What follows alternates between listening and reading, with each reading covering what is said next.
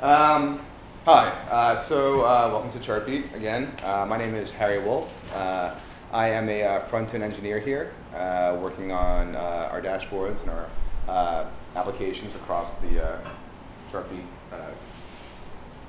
sites. My talk today is from Clojure to Angular, a journey between frameworks. Yeah.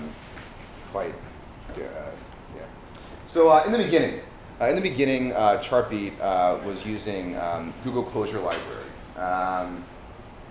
It was, in case you don't know what Google Clojure is, it's a suite of, it's a JavaScript library that is a thin wrapper around native DOM APIs that normalizes all of them and makes sure that when you're writing some code, it works across all browsers. It's very low level, so it doesn't really do that much for you. But this is what powered all of Chartbeat's dashboards when we were first getting off the ground. So it worked very well for us for a long time, but it did have a few problems. For one, it was a little slow. Because it was so low level, you had to do a lot of the heavy lifting of DOM manipulation yourself, actually going in and saying, you know, make this display block, make this like width 300px, like whatever you had to do was very manual. And because of that, it didn't let us sprint as fast as we wanted to. Like as a startup, you have to be able to build as quickly and as ugly as possible to make things work, which Google Clojure was not the most friendly with. Another problem that we had was the community. So inside of Google, sorry, yes? Yeah, just to be clear, you're talking about slow as in time to market, not slow in terms of performance. Absolutely correct. In terms of performance, it's excellent because it is so low level, so you have very granular controls over what's going on in the DOM. Not the same is true as Angular, but I'll get into that more. Yeah, if anyone has any questions, please just yell. Not too loudly, but just audibly. So the other thing that was the problem with Google Clojure was the community. It's very big inside of Google, but outside of Google, it's not that well known.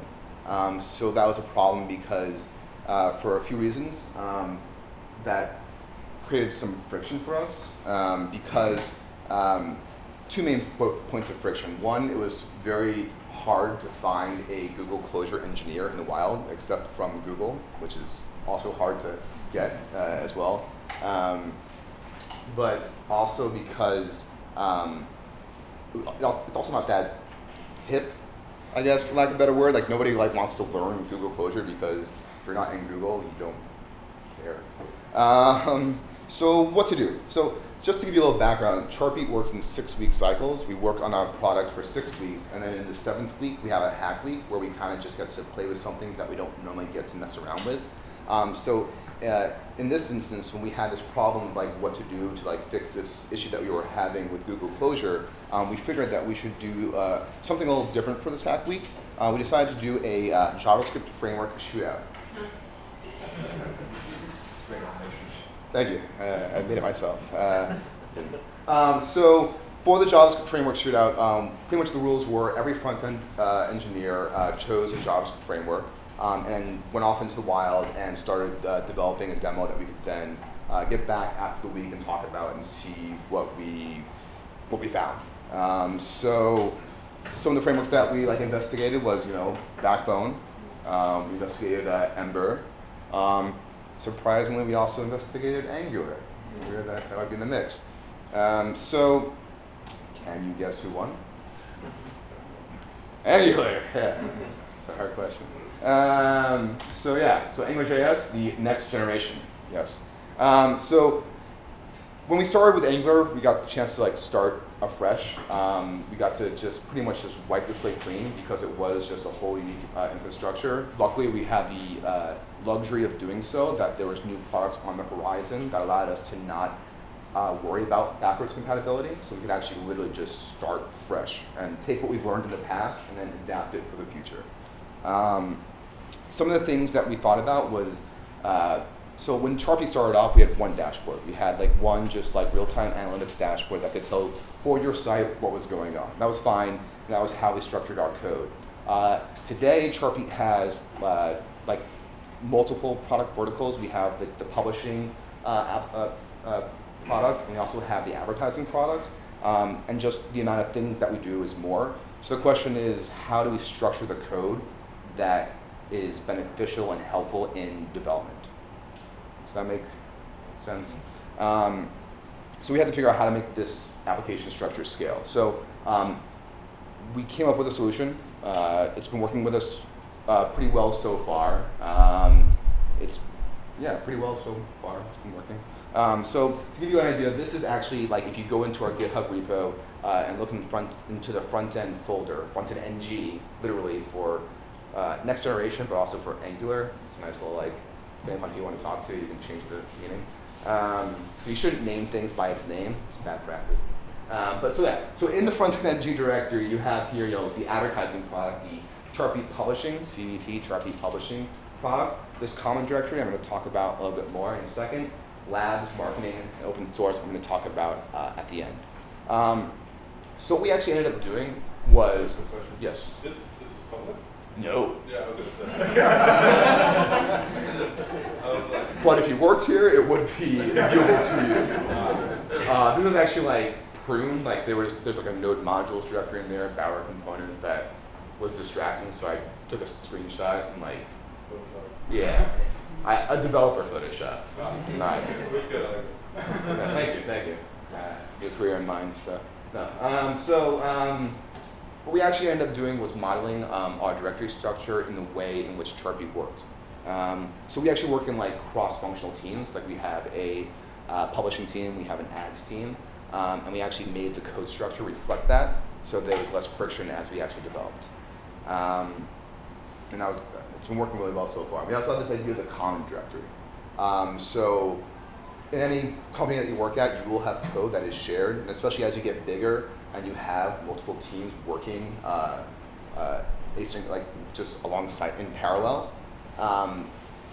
you're not going to be able to communicate as much, but you still want to be able to share code that is common to both those teams, and that's what we've done with a common directory. For example, we have a thing we call the feed service, which is how we make API calls, and that's a simple wrapper around the HTTP service in Angular. Pretty much, that's sweet. All right, so pretty much in the common directory is any code that is shared across all products. And this is on a product level. Any questions so far? Good. So now to delve a little bit deeper, let's open up the advertising directory. So like in the advertising product directory, we have multiple applications or dashboards. So we have like campaign, all these other types of dashboards. And in here you'll notice we also have a common folder as well. What we've done here is that within an individual team, there is some code that is shared amongst that team, but not necessarily between products. That's just the way that we've seen things shake out. If there ever was the case that there was a piece of code that was being used by the ads team that all of a sudden the publishing team needed to use as well, we'd physically take that code and move it into the higher root level common directory, so it could actually physically represent the way in which it was used. This allows for just intuitive usage of the code and the layout of things. Yeah, so that's about that. So now to actually delve into an individual application, let's open up a common campaign directory. Aha. Now this is where it gets really fun. So like if I was to make my own website, like as just a fun thing to try out, this is pretty much how I would lay out my code. It's been working out pretty well for me, for all of us. So you can see here we have this gulp file. We're using gulp. Come on in. Welcome, welcome. No worries. Glad you came. So in the root of the directory, we have a gulp file. We're using gulp as our build process. We're going to talk about that a little bit more later. My buddy Jem is going to be talking about. I don't know where is he? Oh, he's behind the pole. All right. So Jem will be talking a little bit more about how we use gulp. But every individual application at Chartbeat has its own individual gulp file to represent that it is. Like if one day we wanted to separate these into separate repos, we could, because they are, aside from the common stuff, but I'll talk about that a little bit later, they're all self-contained. So you have the gulp file, package.json. You have views, tests, and styles. Those The views are partials that you use with like ng include to make sure you don't have like one huge file that has all the code ever that you'd want to use ever, which would just make your eyes bleed over from reading like 2,000 lines of code in one file. So we also have the test folder, which are styles. No, they're tests. They're actually tests. Just to confuse people. No, so we have tests and styles, so that's the associated files. So what's interesting, where it gets a little bit interesting is here with components in JS. In researching the best way to lay out our code, we came across two concepts of styles for laying out your code, one called by type, another by pod. Excuse me. The idea is that, so by type is literally by type of the file. So like you have, all your controllers in one folder, all your directives in one folder, etc. By pod is grouping your files by the functionality that it provides. For example, if you have like a tooltip component, that would be one pod that would contain, the JS file, which is the directive, the style sheet, the less file, and the template as well, all in one directory. So we actually went with a kind of hybrid approach, where we have the components directory, which uses the pod file system, and then also the JS directory, which uses the type file system. So literally the only thing that differentiates when you should then opt into the pod system is a component is anything that requires more than one file for it to function properly. Like as I was saying, a tooltip, you need the directive file for it to function, just functionality, but it also requires the styles for it to actually be laid out correctly on the DOM. At that point, you're up to 2 files. Automatically, it should go into the components directory. No questions asked, just how it should be done. So that's the main difference that we have. Then also in the JS directory, we have controllers, directed services, filters when there is a need for a filter specific to a dashboard. And we also have this app.js file, which is this is where we declare an Angular module. We have one module per product. And then we also have the routes file, which defines the routes. Thankfully. Did other things, you'd be very confused. So that's kind of how we're structuring each of our dashboards. Like that's what powers the Chartbeat publishing dashboard, the labs page, the big board. They're all mirrored the same way. And then, like if you're in the campaign dashboard, you can then use the files in the common directory relevant to ads, but also to the front-end ng at large. And allows it to then just keep the scope therein. Any questions there? Sounds good, makes sense, good idea, bad idea, an idea, yeah. So with the common code, you said you guys replicate it and like put it in a higher directory. How do you make sure like dependencies are, like something doesn't break? Let's say somebody else is like using there's an API dependency, right? And then you need to break and change. So does everybody have to change their API or do you do versioning? So there's no versioning that we have internally. There's the awareness. So that's what the benefit of having a file in a common directory does, is that when you are modifying a file in there, you innately know that there are, like let's say you're modifying it because like the thing you're working on like needs that change. Because it's in the common directory, you know that other files are depending upon that. So you have to then go and like, test those other things as well. It's reliance on our front engineers to make sure that we don't screw each other over. But there's no like versioning that we have. But yeah, delving in a little bit more, most of our common files declare themselves as their own modules, as opposed to like, so we have like ads.campaign as the module name. For feed service, that is its own module name. Do you make these modules Git submodules as well? I'm going to get into that in the next section. Okay. I just had a quick question.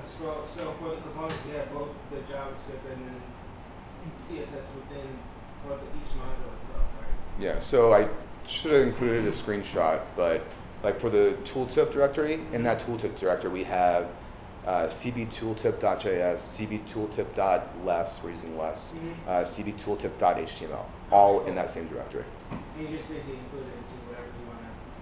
Yeah, it's a little boilerplate, like you have to like copy. Hello, welcome.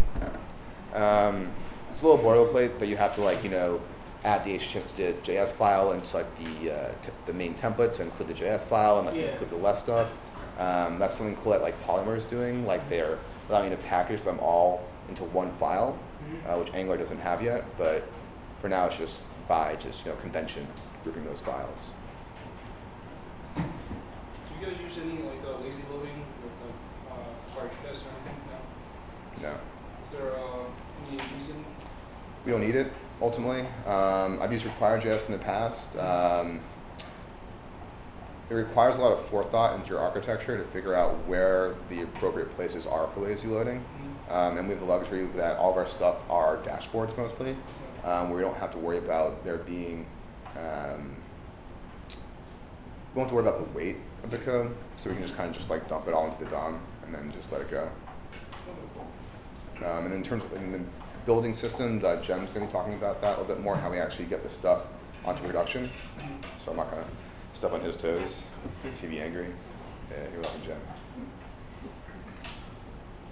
Okay, one last section, and I'll be done. So another thing that we're trying to do at Chartbeat is open source some stuff. Yay, open sourcing. I slammed it anyways, I said I wasn't going to. So yeah, we're trying to open source our things. We're trying to get back to the community, and we're trying to, share. Because sharing is caring, and we care a lot. But the problem is that we're actually facing a couple of hurdles. Things that we didn't really realize would be painful once we tried to open source things. The first thing that we didn't realize is that it's kind of a full-fledged product, making an open source thing. You actually it takes time. It's like a lot of work, especially disregarding the fact that we didn't develop with that in mind or had the luxury of keeping two things in mind at the same time. But to actually have somebody go through and take code that is in an existing product and make it working not only for that product, but also in a way that anybody else could benefit from, takes time, it's work. The way that we were trying to open source is, we're trying to first, as I was saying, abstract that code. We have the CD tooltip, it's working in our products, but there's certain aspects of that tooltip that may not be applicable towards the community at large. And that's another thing that takes time, is identifying where that line should be drawn from where you should open source a component or just be that's too Chartbeat specific and that's not worth the effort. What's nice about the abstraction part with Angular is that because of the way that it does directives, it encourages isolation of behavior, so that the CB tooltip, because it's a directive and you use it in the DOM, you know exactly where it's being used, so you can actually figure out what you need to do to actually get it out of that code base, which is nice that Angular helps with. The other thing that you actually have to do is physically move the code out of those directories into a new open source directory that we have. And we have to, as you were saying, we can't break things that depend upon that. And the hardest thing that we've been facing, which is still debating about the best way to go about this. If you have any experience, please do talk to me afterwards, because welcome ideas, opinions, whatever, is how to sync the code. So once we have all this code ready to be open source, we're going to move it into its own repository, publish it publicly on GitHub, but still then use that code in our applications. And the question then is, how do we create as little friction as possible for us to digest that code, but also to develop that code in parallel? If there's any added friction into the process, we're not going to be as encouraged to support that code. We'll start just making our own internal codes again to get the whole purpose of open sourcing anything. So it's hard. So some of the ideas that we've had, some of the mechanisms that we've had for actually figuring out how to sync this code is NPM, Bower, submodule, and subtree. We're leaning more towards the Git methods, in particular submodule, as painful as it can be at times. We're still weighing the options. We need to investigate subtree a little bit more to see if that would be a little bit less painful. Yeah, it's a work in progress, but we were making progress. So this is the open source directory as it currently exists. It is a WIP, work in progress. A lot of progress. But so, fear not. We hope to actually have this out in the public as soon as possible. I have no estimates to give you. It's as we have time to do, but definitely a priority of my own to do. Just out of curiosity, what are you working on in open source specifically? Can you speak on that? Yeah, I'd have to like look in the code. Where Is it just a couple of directives, or is it like a visualization tool, or is it it's like mostly directives. So like one of the things that we're very well known for is our dial that you saw when Nathan was giving his introduction to open source that. Our CV tooltips is very well done. Nick developed that and implemented the Amazon way of hovering. I don't know if you guys ever read about how they create an algorithm that allows for you to hover over an object, but then also do it at an angle. So it's not just like right lines, but it's more natural. Yeah. So a lot of heavy lifting there, which is really awesome. Hope I'm not misspeaking. But so we're hoping to open source that as well. Literally anything that we use that we think has an application that, like, if I was to work on my own code, I'd want to use it as well. Because one of the sad things is, like, when you go from company to company, you just make this great thing in there, and you're like, well, I can't use that. So yeah, where's my mouse? But yeah, that's all for me. Thank you so much.